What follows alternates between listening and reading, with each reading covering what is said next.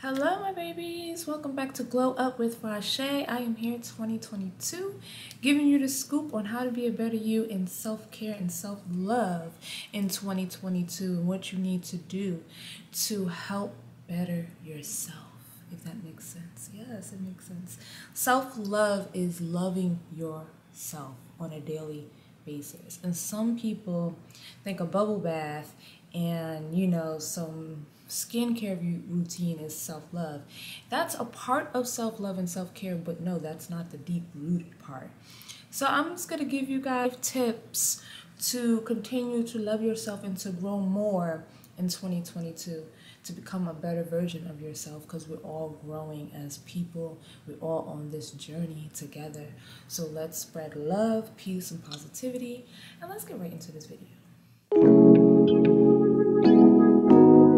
Number one rule for your mental health, for self-love in 2022 that I'm feeling and I'm going to give you guys is eliminate the negativity. Eliminate all negativity from your life, whether it's a bad friendship, toxic family member, whoever it is, whomever it is, whatever it is, eliminate it from your life.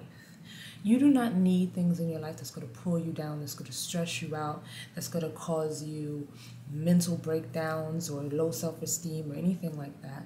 You do not need any of the sort. I will tell you to get rid of the toxic. Get rid of all the toxic people. You don't need it going forward in 2022. You need to provide yourself with love, support, power, and just determination for yourself to keep going. And I feel like eliminating the negativity in your life will cause you to do so much more and relieve yourself. You would just feel relieved and feel exhilarated, getting away from these negative people, Create boundaries for yourself and create a boundary for other people. Do not let people in your life all the way. Stop telling people your goals in life, what you're going to accomplish, because you don't know who's rooting for your downfall at the end of the day. It could be somebody smiling in your face, honey, and then saying, yeah, she's gonna fail, she's not gonna do it like me, da da da da da. So get rid of the negativity in your life to help you go forward in your future. And number two, get rid of that superior energy. Superior energy is nothing but ego. And if you have that superior energy thinking that you're better than anybody else, or you're better than these type of people, or you grew up this way, or you're better, that's not going to get you nowhere but depression, more anxiety, and more being miserable throughout your whole life. You're not gonna be genuinely happy. No matter what you accomplish, no matter what you buy, no matter what material items that you have, you can own a freaking, I don't know, town, and you still would be miserable and unhappy because you have superior energy. And that superior energy is causing your downfall, because basically when you think you're better than everybody else, you're living for everybody else to just outdo somebody else, if that makes sense. You're always in competition. You're always, I gotta do this better, or, oh, I gotta do this, or I gotta make a big thing out of this so people can see me, me, me. And inside, really, these people that always saying, well, I'm better than them because this is what I do. This is how I grew up. Inside, they're really hurting. They really is suffering from traumatic things went on in their childhood that they're covering up with this facade. Maybe their parents wasn't around for them, or maybe they're, it's unhealthy relationship within the family, or whatever the case may be, or friends, or this or that, or maybe they're lonely. I don't know what the case may be, but it's always something inside, low self-esteem, that they're not showing you, that they have to put themselves in the limelight and say, hey, I'm better than you. Because other than that, what's the point of saying that and thinking you're better than somebody else with that type of energy? Now, there's a difference between having that confidence, knowing that you are that chick and that girl that can walk into a room and gain the eyes of everyone. There's a difference thinking that, yes, you are beautiful, you are confident, you are this, but you don't have to think you're better than anybody else. There can be 1,000,001 confident women in a room, but nobody does not have to think they're better than anybody else, because we are all uniquely beautiful and uniquely talented. And we're all different. So nobody cannot be better than anybody else because we're different. How can you be better than me? And you don't share the same things that I do. You don't have the same qualities that I do, and my personality and my sense of humor and, physical features. Everyone is different. Everyone is different. Skin tones, this, that. You cannot be better than other. Let's leave that in 2021. It's garbage. Stop thinking you're better than everybody else and be confident without putting other women and other people down. You can be confident without putting the next person down. And a lot of people don't know this. And a lot of people, that's where the low self-esteem and low confidence come from. Oh, look at her. She wears too much makeup. Oh, look at her. Yeah, but she's not. This is what I do. You're not happy. You're not happy. If you're doing that, you're not happy. Genuinely, you're not happy. You're just showing everybody that you are insecure. So let's leave that in 2021 and go on with ourselves being the better version of us. So tip number 3. Start believing in yourself no matter what, no matter who does not support you. If anybody does not support you, that's their business. Start that business that you wanted. Start lining up your things that you want to put in order, your organization of your life. Start living for you. I say this 1,000,001 times. Start living for yourself. Put yourself first and you give yourself that push, because sometimes we don't have people in our life that's going to motivate us, going to support us mentally, physically, whatever the case may be. So you have to be your own person. You have to keep going no matter what. Somebody say, oh, you're not going to become a famous YouTuber. Okay, let them say that. Who cares what they think? Who cares what other people think? Stop living for everybody else and start living for you. And this is all about self-love and self-care. Living for yourself. Believing in yourself, forgiving yourself, all the mistakes you've made and all the lessons you have learned throughout your journey. I call them lessons and not mistakes. You have to forgive yourself in order to move on. You have to support yourself. You have to be your own support system sometimes. Even if you have a fabulous and wonderful support system, you still have to believe in yourself at the end of the day, because every million people can believe in you. But it doesn't matter if you don't believe in yourself. And let's go to this tip too. Releasing fear.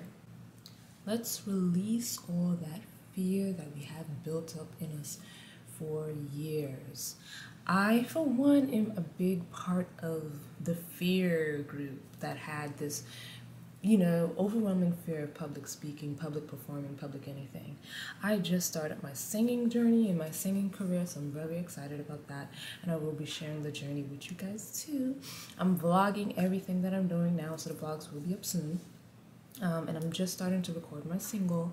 My sister is starting her singing journey as well, so we're going to show you a couple of songs that we have done, and I'm excited about that. And I write all my own music, all my own material, and I basically almost produce it because I give a hand in the little production area. I'll tell you guys about that too. Yeah, so everything is like original, and I'm starting to get into the music field, guys. So performing has been I've been performing since I was a child, since my grandmother put me in shows since I was like 10 years old, and I did a community center show at 12, then 16. But the fear overcame me. Even though I was performing when I was a child, it still overcame me. I always was, thinking about if people would judge me or not. And now I don't give a damn. And I was in a girls group too. I was in a girls group at 17. It was a lot. I'll show you about that. I'm gonna have a whole freaking story time on starting my music career and stuff like that. So, but this has shown me a lot to put fear aside. If I really want to do this, and I really want to put myself out there as an artist in general, as a songwriter in general, I have to let go of fear. And I did my first performance, and not first because I was performing as a teenager and a child, but first performance as an adult. And I was so nervous, guys. I was so nervous, but I did not let fear overthrow me. I went on that stage and I did what I had to do, and I performed my original song and my original music, and I freaking killed it because everybody had positive feedback. Even the people that own the place want me back for a continuous gig, paid gig, for the springtime. So look what fear have done all these years, because I was fearful. in performing places in front of people. I was fearful in putting my original music out there and my original songs. And now look, first time performing and I got a continuous paid gig. Come on. And I'm in New York, so I'm where it's at. You know, I can get gigs left to right if I really wanted to, and I really have to try. But I don't want to overwhelm myself, so I got a continuous paid gig that I start in April, which is a long time from now. I can prepare myself and prepare my list of songs by then. But like, the fear was gone. So once I stepped on that stage, I just was like, F it, let it go, do what you gotta do, perform your shit, know that you the shit, and that's it. And I didn't have to say that by being better than anybody else or saying, oh, you know, or comparing my sound or my music, because my voice is a contralto, so my voice is very heavy and very deep, but it's not like everybody else's voice. It's not the regular singing voice, if that makes sense. I'm continuously growing my voice, going to singing lessons. Beyonce do singing lessons, so that's nothing. So you have to continuously grow your voice and continuously going to singing lessons and performing classes and things like that, just to perfect the craft, because I'm a perfectionist at the end of the day. But I'm unique, so I didn't compare myself to anybody else. I didn't let fear control me, if that makes sense. I didn't freeze up. I didn't say, oh God, people are looking. I didn't freeze up. I did the best I had to do, and everybody loved it. So my thing to you is, don't let fear control you. Don't let fear overwhelm you to the point that it will break you from your dreams. Let you control the fear, because we're all going to be fearful at the end of the day. Put the fear on the back burner and keep going, basically. And that's my tips for 2022 and loving yourself and becoming a better version of yourself. I know you guys can do it, and I just want to spread positivity this year and let people in on my journey, as well as empowering others and inspiring others, because I feel like this is what I'm here for, is to inspire other people to pursue their dreams, to pursue every talent they have. Pursue every talent you have. If you're a writer, if you're a singer, if you're an actress, if you're a model, if you want to do this, go for it. Try it. If you fail, you fail. If you don't, you don't. Keep it moving. And if you fail, brush yourself off and try again. That's it. So I'm so glad you guys watched this video. Please thumbs up and subscribe for more inspiring talk with me. So glow up with Rashay, and don't forget to follow my Instagram and check out the links in my bio. Check out my spiritual, inspiring, motivational TikTok. I will put everything down below in the description box, and I will see you guys soon. It's 2022, bitches.